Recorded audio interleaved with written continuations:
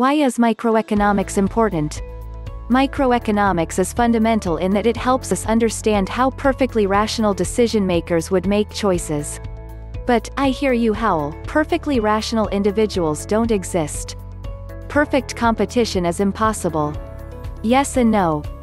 First of all, there are situations in which microeconomic models work reasonably well, namely whenever there is a simple and intuitive real-world equivalent to a convex utility function. For example, when the decision mostly has to do with monetary incentives and there is no uncertainty over future events, you can expect firms to actually behave in a payoff-maximizing fashion. Game theory has very prolific applications in competition theory and antitrust regulation. It highlights what sort of incentives can push two firms to collude. But what about all the other cases? Are we wasting our time when studying consumer theory? The example above still doesn't explain why in theory of the firm we care about perfect competition. The more subtle importance of microeconomics is epistemological, i.e., it has to do with the very reason and purpose of economics. A professor of mine once said that economics is the study of how we can get people together to cooperate productively.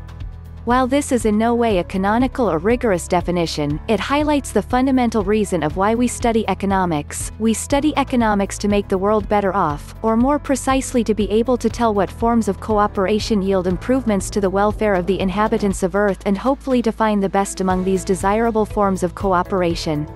We know what a perfectly competitive market would look like, and we know that perfect competition maximizes social welfare, an unambiguously desirable result. Hence, we can compare the outcomes of different competition policies and select the one that gets us closer to the desirable, yet only theoretical, situation. When we focus on consumer theory, we look at what a rational consumer would choose and then investigate whether people actually behave accordingly. If they don't, we investigate why. We then pass the ball to behavioral economists who will attempt to put order in the mess and give us a rigorous model that explains the discrepancies between micro-predictions and observed outcomes. When we study game theory, and its now fully grown daughter and granddaughter, contract theory and mechanism design, we try to describe situations in which monetary or utility incentives shape strategic interactions between separate decision makers.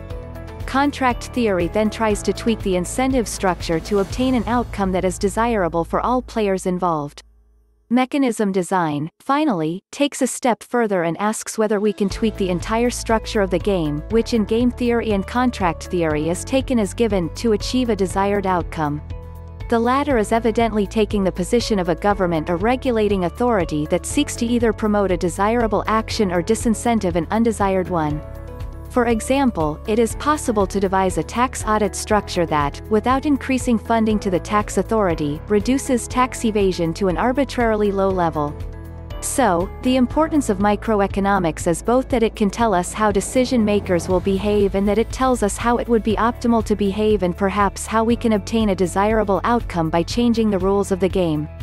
Microeconomics occupies a vital place in economics and it has both theoretical and practical importance. It is highly helpful in the formulation of economic policies that will promote the welfare of the masses. Till recently, especially before Keynesian revolution, the body of economics consisted mainly of microeconomics. In spite of the popularity of macroeconomics these days, microeconomics retains its importance, theoretical as well as practical. It is microeconomics that tells us how a free market economy with its millions of consumers and producers work to decide about the allocation of productive resources among the thousands of goods and services. The greatest of these is depth and understanding of how a free private enterprise economy operates. Further, it tells us how the goods and services produced are distributed among the various people for consumption, through price or market mechanism. It shows how the relative prices of various products and factors are formed, that is, why the price of cloth is what it is and why the wages of an engineer are what they are and so on. Moreover, as described above, microeconomic theory explains the conditions of efficiency in consumption and production and highlights the factors which are responsible for the departure from the efficiency or economic optimum. On the basis of this, microeconomic theory suggests suitable policies to promote economic efficiency and welfare of the people. Thus, not only does microeconomic theory describe the actual operation of the economy, it has also a normative role in that it suggests policies to eradicate inefficiency from the economic system so as to maximize the satisfaction or welfare of the people.